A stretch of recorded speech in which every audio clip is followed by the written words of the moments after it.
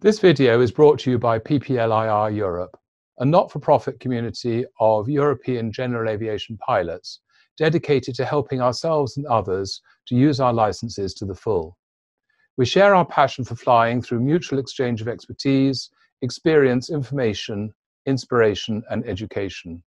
We also assist regulators in framing legislation that affects all GA pilots.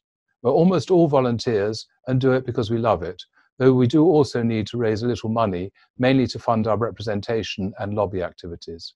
Please join us, improve and broaden your own flying, enjoy belonging to a community of like-minded pilots, and help us represent you.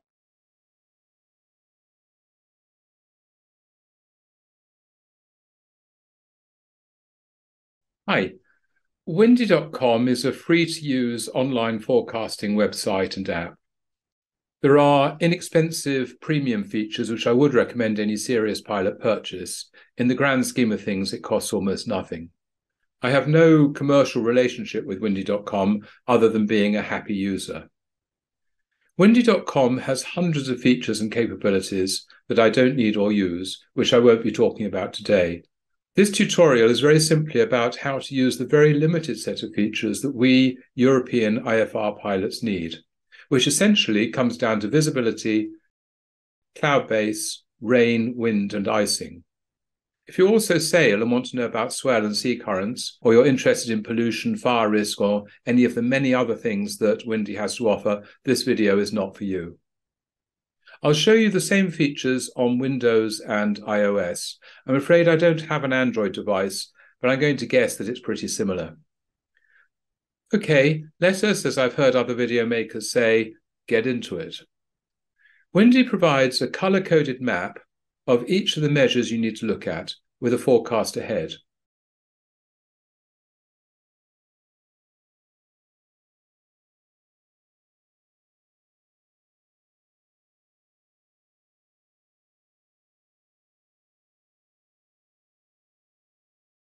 You can choose between a number of computer models, that is to say, the various organizations around the world that provide forecasts. The main two are GFS and ECMWF. You pick between them here on the web page and here on the iPad. However, two of the principal measures we care about, visibility and cloud base, are only available on ECMWF. But that doesn't mean we should ignore the other models, because Viz and cloud base will tend to follow general systems, highs, lows, and fronts. So it's useful to look at the different models' calculations of where the air masses will be, which we can generally see in rain and wind, which are in all the models, and that will inform our opinion of the timing of the ECMWF forecast of cloud base and Viz. Before I show you some examples, let's look at how we can change the color coding for each parameter. This gives you a personalized representation of the weather. For example, I paint in red any marginal weather and in purple unflyable weather. I'm a professional pilot in current practice flying multi-engined aircraft, so my minimum flyable cloud base is 200 feet. But a recently qualified IFR pilot flying a poorly equipped single may consider anything less than 1,000 feet unacceptable. The experienced and proficient holder of a BIR, IRR, or IMC rating might say 500 feet, and so it goes on. On the website, you select the hamburger. I believe that in Safari on the Mac, you need to then select settings from menu, favorites and settings at the top of the screen, but not on Chrome in Windows, where the customized color scale drop-down is found at the bottom of the page. You can then select which layer you wish to change. Let's look at cloud base. I have set the bands at 0 to 200 feet, 200 to 500, 500 to 1,000, and so on. You can change the bands to suit you. You can then choose the color for each band.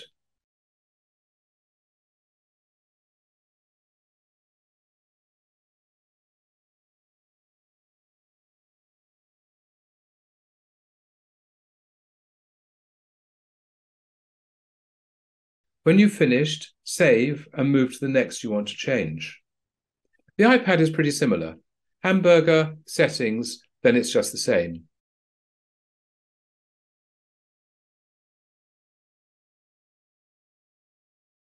I believe that if you have a Mac, the settings are exchanged between iOS and Mac, but that doesn't seem to happen between iOS and Windows, even if you're logged in as a Premier member.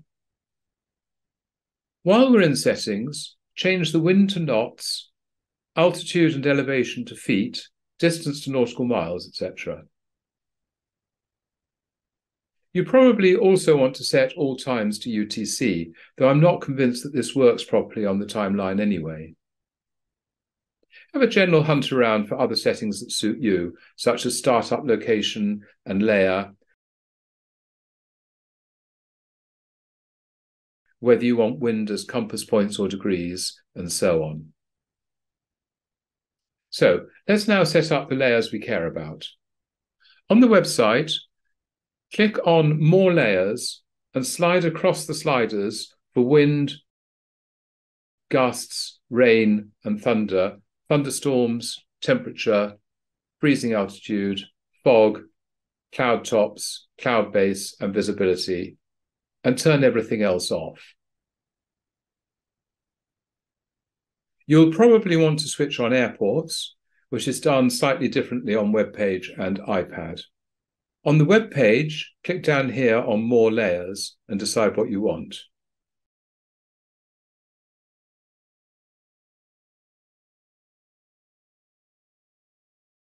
On the iPad, it's down here below the menu. You're now pretty much set up, at least the way I like it. Once you've been using it for 10 minutes, you'll have your own preferences, but start with my recommendations and move forward from there.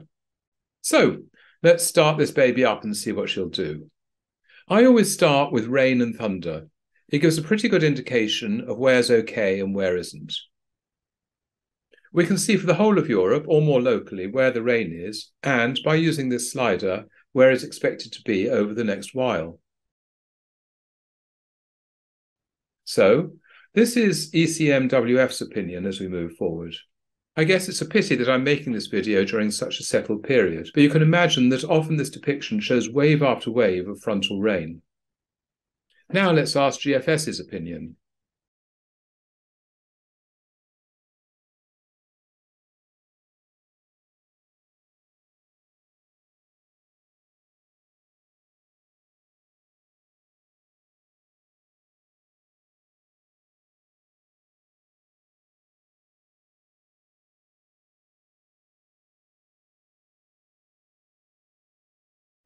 Or, probably more helpfully, let's pick a date and time and swap between models.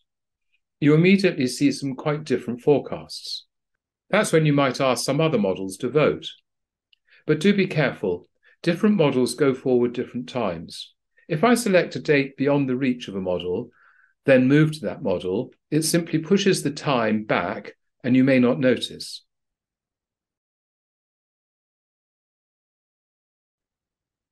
Now I'm going to introduce the weather picker. On the web page, you just left-click to get it and right-click for a context menu. On the iPad, a light click for the picker and a press and hold for the context menu.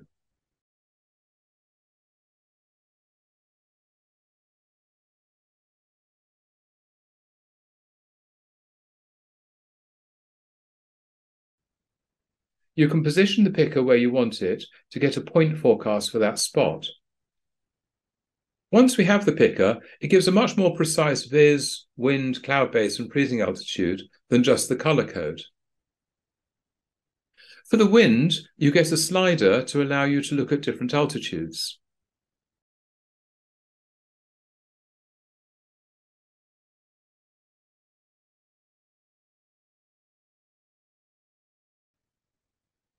Notice that fog shows up on different models, but not ECMWF.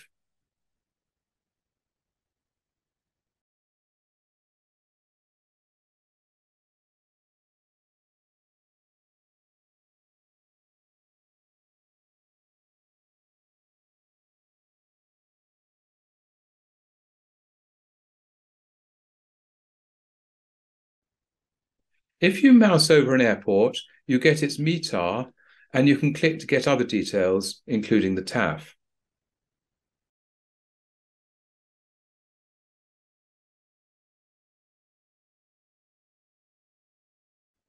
There are also a few webcams for what they are worth.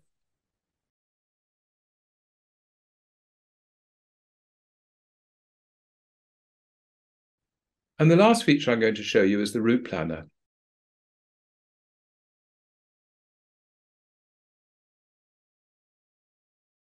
You can select points on the map to create a route.